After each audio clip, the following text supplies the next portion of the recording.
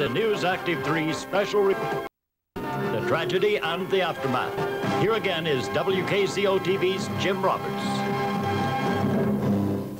Good evening. The tornadoes that struck Kalamazoo and the surrounding area this past Tuesday are being called the greatest disaster ever to hit our area.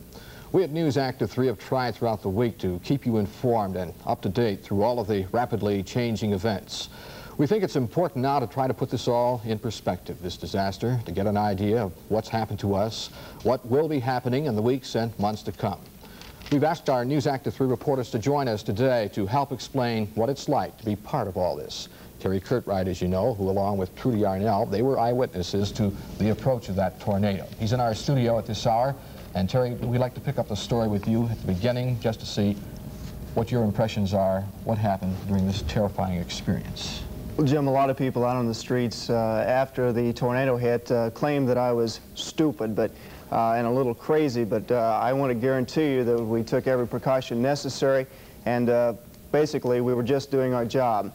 It all started just before 4 o'clock. A viewer had called to report that some wind damage on M43 near Gobles had occurred.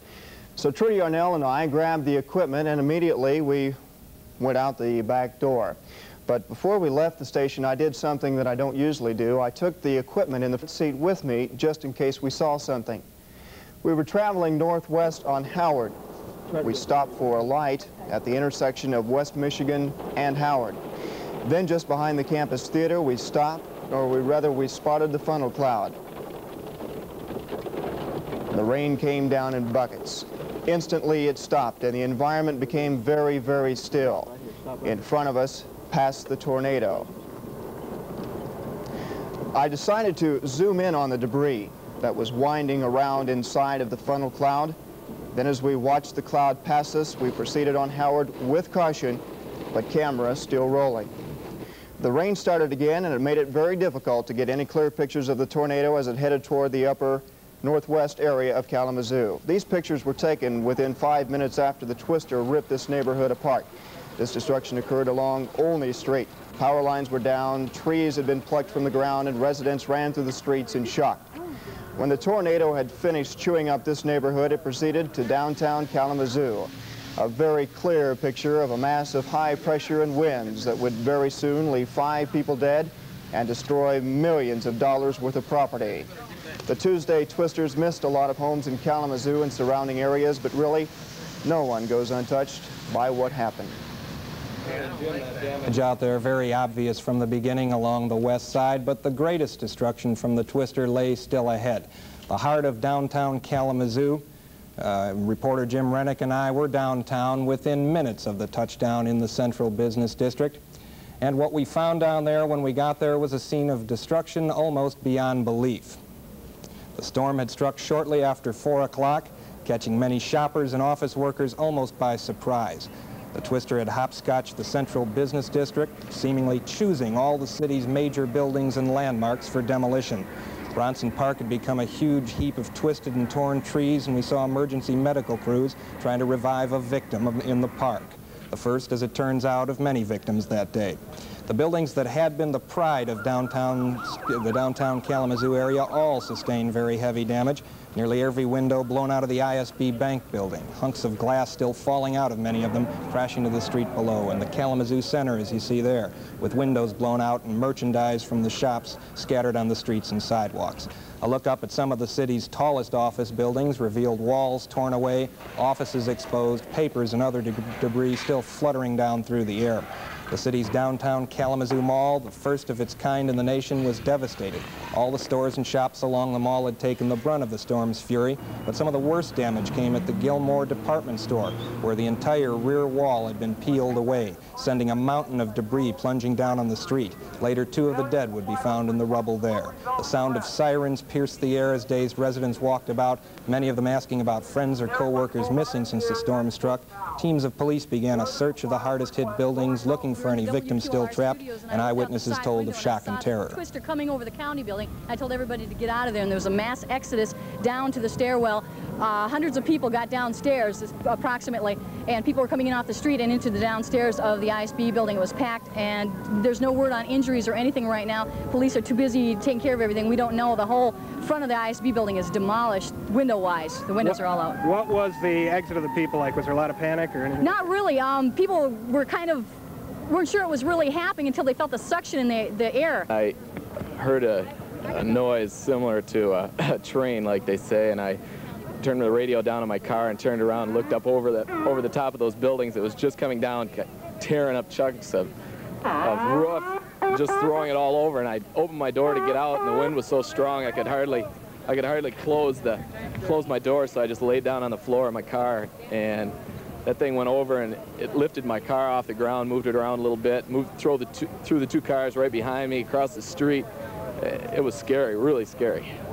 As with any tragedy, there was a great deal of confusion in the hours immediately after that storm. But when News Active 3 went on the air with the special reports at 7 o'clock and again at 7:30, this much was known about what had taken place just a few hours before. First of all, at least 2 tornadoes had moved in from the west, touching down in the eastern part of Van Buren County. Then there was the roaring tornado heading toward Kalamazoo, hitting the city's Westwood neighborhood. And then snaking along the West Main Street area in downtown. As of 7 o'clock, city officials were reporting 7 people dead. That figure, of course, was later revised downward. At least 50 others had been injured, and they were being treated for injuries. A state of emergency had been declared. A curfew was clamped on the city. The downtown area was now off limits to essential personnel. Hundreds of state troopers had joined officers from the city, the township, and county departments, and help was being rushed in from other counties as well. As night began to fall, rescue workers were still digging through the debris in search of any more victims. Tim, it really wasn't until the first light of that Wednesday morning that the full scope and the full impact became apparent, and a helicopter tour of the area gave a pretty graphic account of the damage and proved that it was greater than anyone had even imagined.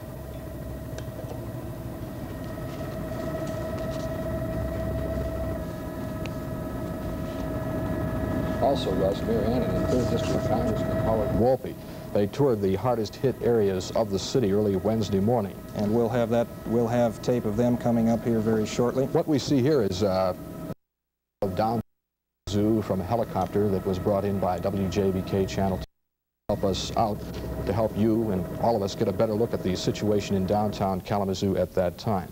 Again, that was courtesy of WJBK in Detroit. As we see Congressman Howard Wolpe, they toured the hardest hit early Wednesday morning. Some of the out in force along West Main Street trying to restore power and to clean. Now this is the Westwood area of the city. This is the way it looked. It looked out city with homes, trees, tires. No one was seriously injured in this area, but the damage, of course, was extensive. Mayor Annan and were shocked at the devastation and talked to several people who lost homes and property. The determination to rebuild was already beginning to surface less than 20 minutes after the tornadoes ripped through. After leaving back down towards downtown Kalamazoo. And of course there were more examples of the tornado's destructive power. They could be seen virtually everywhere. The first bit of optimistic news also came on Wednesday morning. That was the word that the final death toll stood at just 5.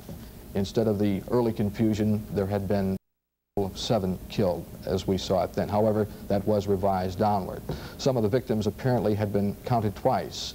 And then there were more reassurances came when city officials announced that what were thorough searches of the damaged areas had turned up no additional victims whatsoever. Still, when the names of the dead were released, the list came. The list of the dead included 31-year-old Marie Gilman of Kalamazoo, who was killed when a wall fell on top of her at the laundromat. Then 49-year-old Francis Hardy of Paw Paw, motorcyclist, killed when a tree struck him at Academy and Rose. Then 64-year-old Lucia McFall of Kalamazoo. She was killed when part of the Gilmore department store collapsed on top of her. 26-year-old Christiana Wellington also died in the rubble of Gilmore's. And 67-year-old Raymond Moyer, he was killed as he was loading a fuel truck in Comstock Township. Russ? Jim, although that damage in the downtown Kalamazoo area was very graphic, Kalamazoo County was not the first target of Tuesday's tornado wrath. The eastern section of Van Buren County sustained heavy damage just before 4 o'clock in the afternoon. The twister came along a path consisting of M43, first hitting the city of Bangor and then striking the Glendale and Gobles areas. Several homes and farm buildings were either damaged or destroyed, along with many farm animals killed. The loss to one farmer alone was expected to exceed several $1 million.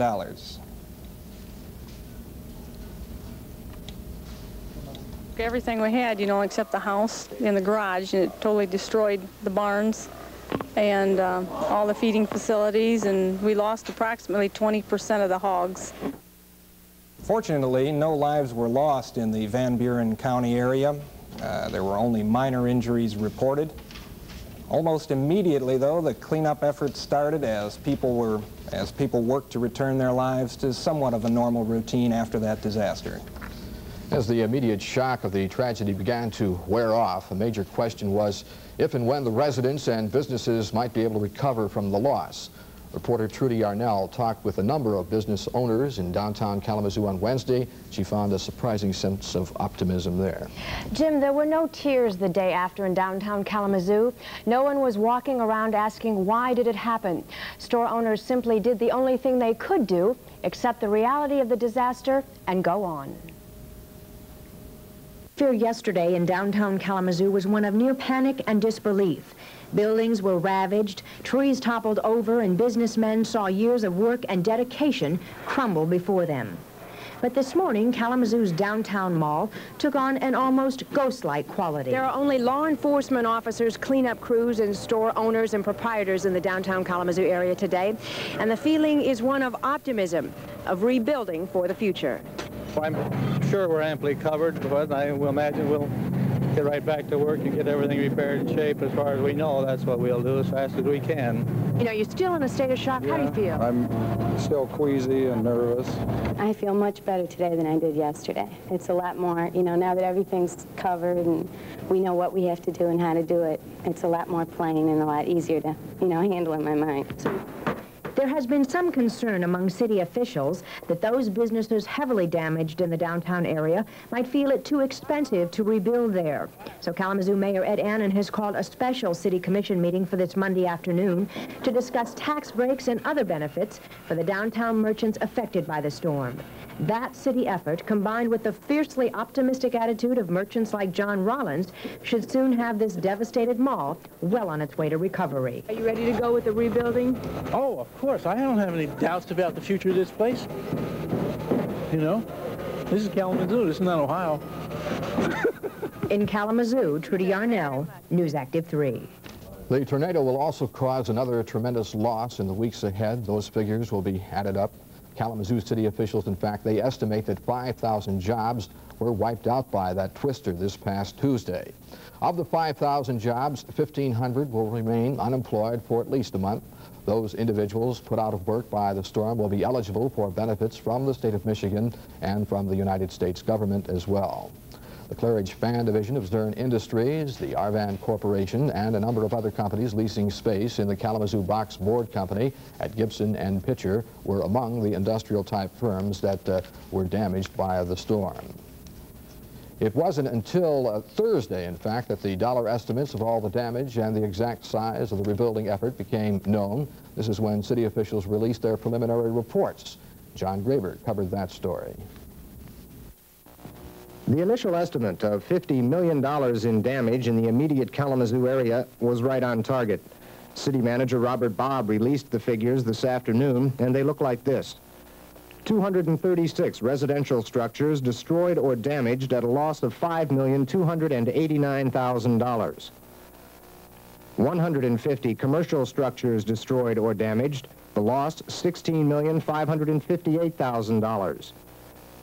10 industrial structures destroyed or damaged, a loss of $7,331,000. 12 privately supported facilities destroyed or damaged at a loss of $4,316,000. Public damages, $2,108,000. The local disaster share, which includes expenses and loss of revenue, $1,309,000. Damages outside the Kalamazoo city limits, $10,782,000. The total, $49,495,000. John Graber, News Active 3. In the wake of the devastation, there were immediate concerns over the future of Kalamazoo's vital commercial district. Some of the fears of a mass exodus of merchants from the damaged area were alleviated at a news conference held on Thursday. And Terry Curtright, of course, covered that particular story. Terry? That's right, Jim. After Tuesday's tornado, a lot of people were concerned about the future of downtown Kalamazoo. Folks were wondering if the mall area would turn into a ghost town. Well, Thursday, all the wondering, rumors, and talk were put to rest. Following Tuesday's storm, there was plenty of speculation about the future of downtown Kalamazoo. Some people were saying there's no future for our downtown.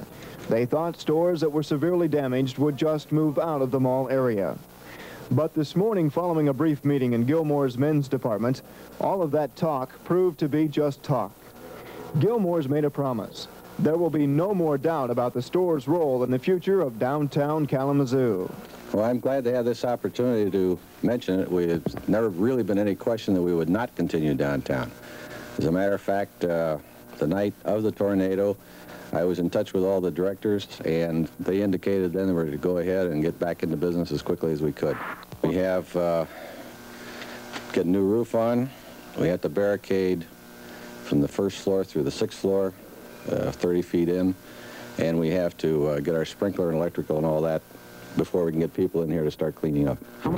Jarvis could not say how soon the store would be open again, but he did say it's possible that all 6 floors of Gilmore's could be back in operation within a year.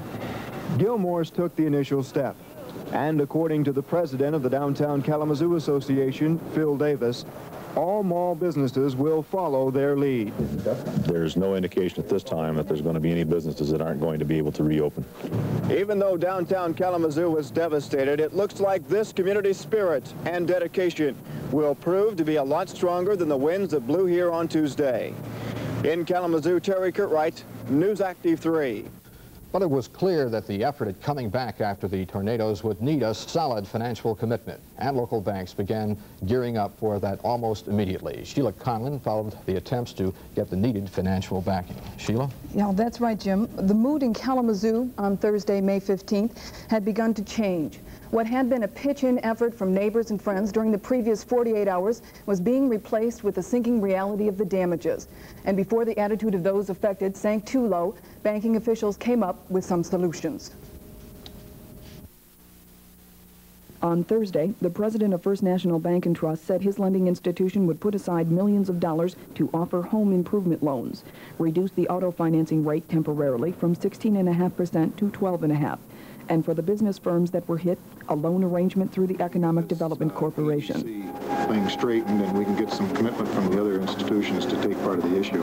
That's going to be quite a program itself, and we can make it easy for the merchant and the manufacturer to get into it. If we can accomplish that, I'll consider that meeting a success tomorrow. And first thing Friday morning, the top brass from all lending institutions gathered with the mayor and city manager to talk about large-scale solutions for the large-scale effort that would be needed to bail the businesses out of the financial rubble that made many of them feel as though they were buried beyond relief. In the case of like Claridge Fan or the Gilmore's properties, where we're looking at a lot of dollars, the federal dollars most likely will not cover all that. And that would be federal disaster funds? Yes. Okay. And what we want to do is be able to make their places better than what they were, and to do that we're going to need long-term, low-interest capital to do it. And one of the methods of doing that is the EDC bond. And it's never been pooled before, so we're sort of moving into a complete new area. And during the course of the upcoming week, more discussions will take place about ways to arrange funding sources and keep business firms in the area. All over the storm-damaged area, the effort at returning to at least some sense of normalcy was marked by a spirit of cooperation, a feeling of community effort. Our News Active 3 reporter Jim Rennick covered one aspect of that story. Cleanup operations in the Westwood neighborhood were going slowly but steadily today. Neighbors continue to pick up each other's twisted and torn property, and there was a strong desire to rebuild what was left from Tuesday afternoon. I think we really enjoy the area that we're living in now, and the foundation to the house is in good shape, so we'll basically be able to just build the house up from the ground up and maybe modify it more to our liking and appreciate it a little bit more. The cost of rebuilding and replacing will run into the millions of dollars. Like most tragedies, this one hits the pocketbook as well as the heart. David Luce had purchased his home 3 years ago for $37,000. Today will cost nearly $60,000 to rebuild. Across the street from David Luce is the Westwood Church of God. It was one of the first structures hit on Tuesday. Well, we have been meeting and certainly planning at this point to build as well, if not better than before. We're very optimistic about the days ahead. There may, of course, be some of the people affected by Tuesday's tornadoes who will decide to move out of the area because of that tragedy. But it's a safe bet at this time that most of these people are going to stay here and rebuild. And there are a lot of reasons for that. But among those, the reason that, well, they just like the place. And they want to make that place theirs again. In Kalamazoo, Jim Rennick, News Active 3. The spirit of cooperation was also very evident at the St. Augustine complex located in downtown Kalamazoo. John Graber of News Active 3 covered that aspect of that story, and here is his report. St. Augustine's has been a Kalamazoo landmark for more than 50 years. Today, much of it is rubble. The parochial building was destroyed, the elementary school building and chancery heavily damaged. Windows were blown out of the cathedral and rectory. Both buildings suffered roof damage. It's not a pretty sight, but the members of this parish have rolled up their sleeves and vowed to rebuild the complex. Nothing but positive results now coming. People coming together, working together, showing their interest in one another in every way. It's magnificent. I'm glad to be in Kalamazoo because I've never seen a town like Kalamazoo before, with the warmth that's in the town, and now in this disaster. As I say, all the assistance we've been offered, it makes you almost want to cry. A lot of work will have to be done on the cathedral building before it can be used again, but members of the parish attended special services at another church this morning. Services are also planned for Sunday at Stetson Chapel on the Kalamazoo College campus. If there's any one thing that matches the destruction of this city, it's the commitment on the part of the people who live here to rebuild. We've found that everywhere we've gone in the past few days, and we found it again here today at the St. Augustine Cathedral Complex. John Graber, News Active 3. That spirit of cooperation all through the community was something that was talked about through the entire time of the week of the storm, and help did continue to pour into the devastated areas throughout that week. On Friday, National Guard troops with heavy equipment rumbled into Kalamazoo County to assist in clearing away debris. But another potentially serious problem cropped up. There was confusion over the extent of federal disaster aid to this area. Government officials at all levels called news conferences continuously to explain that apparently a hitch had developed in the federal assistance plan.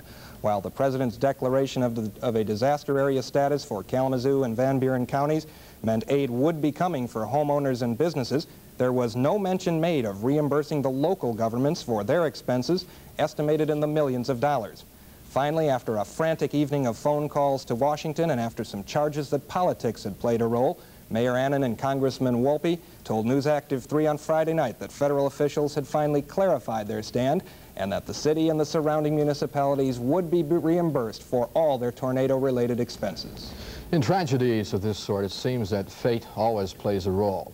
That factor, beyond the control of human beings, could often determine which of us would be victims and which would be survivors. Reporter Tom McWilliams, in fact, found some poignant and some very touching stories in the tornado aftermath.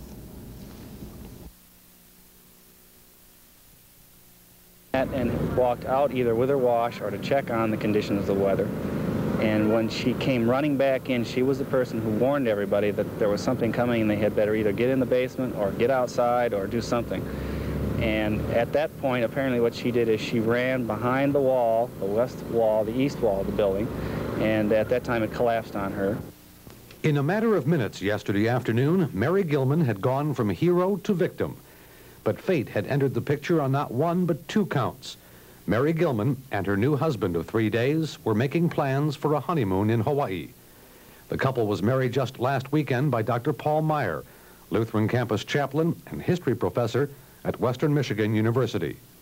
Her name was Mary Rocks until Saturday, and that's the poignancy of it all. On Saturday, she changed her name, of course, to Mary Gilman, because it was my privilege to join her in marriage to Steve Gilman. This was a beautiful couple. They were 30, 31 years old. This was their first marriage in both cases. They wanted to wait till exactly the right person came along. And I can recall pronouncing the vows over them this past Saturday, looking for a long and happy life for both of them. So this is crushing. I just can't believe this happened. And then there are those who today are counting themselves lucky, like the family here on Northampton, where a grandmother was babysitting her grandchildren. They were playing on an upper floor. When the grandmother spotted the tornado, she rushed them to the basement. Moments later, the second floor of the home was gone. In Kalamazoo, Tom McWilliams, News Active 3. Well, the first indication that things were returning to normal in the Kalamazoo area happened today when the downtown area was opened up once again to its residents. Because of a strictly enforced curfew, spectators had seen the storm's destruction solely through the media. But today, thousands upon thousands drove through and they strolled the same path taken by that tornado last Tuesday. Many commended the city for the immediate action to put Kalamazoo back together.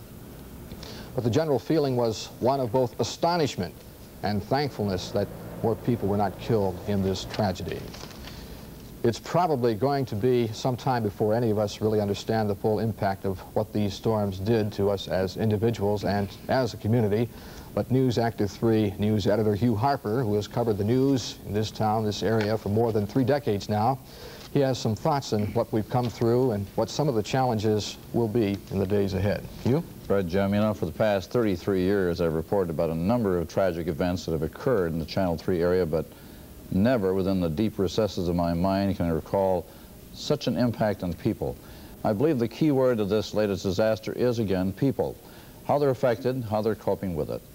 I took a walk through the downtown area and saw the people making a Herculean effort to bring order out of chaos. Windows, as you've seen, were boarded up, fallen trees are being cut up and hauled away, broken glass swept up. And the people, of course, I speak of are ordinary citizens, as well as city parks crews, power company employees, policemen, National Guardsmen, called on by the governor to help clean up the debris. I saw human service agencies passing out coffee and donuts. Of course, people in the village of Augusta most vividly recall that day in 1977 when a damaging tornado hit their community. And of course, so did the people of Comstock Township. And again, people responded and cleaned up their community. Michigan's worst tornado struck the city of Flint on June the 8th, 1953, killing 116 people. That same year, 127 died in tornadoes that ripped through Port Huron in the Thumb area. You know, some years ago, someone coined the phrase that life is good in Kalamazoo, and it will be again. Later, the phrase, which began as a gimmick to attract conventions, proclaimed, yes, there really is a Kalamazoo. I'd like to repeat that. Yes, there really is a Kalamazoo, and I say there always will be a Kalamazoo thanks to people. Thank you, Hugh. As we have tried to do during this past hour, we have attempted to show you what happened in the city of Kalamazoo and the surrounding area during this past week. 5 people have been killed, nearly 100 others have been injured. The property damage has been estimated at more than $50 million. Despite the tragic and the staggering statistics, it's still difficult to really appreciate what happened, or perhaps what could have happened. Now, to get the true feeling, you must see it for yourself. The view from Michigan Avenue, from Bronson Park, from the Kalamazoo Mall, Gilmore's, or perhaps a countless number of other locations in this city will absolutely amaze you. It'll take your breath away, in fact. You'll walk away saying to yourself, isn't it amazing how anyone could survive the destructive power of this tornado at all? You will be impressed by the tremendous amount of work that has been accomplished since last Tuesday afternoon in our city, our community, and our area here. And there's plenty of work left to do. But there is also a feeling of confidence that that job will be completed and will be completed very quickly. Thank you for watching our efforts tonight. Thank you for helping your city. I'm Jim Rock, Active 3. News Active 3, a presentation of WKZO-TV and the Fetzer television service.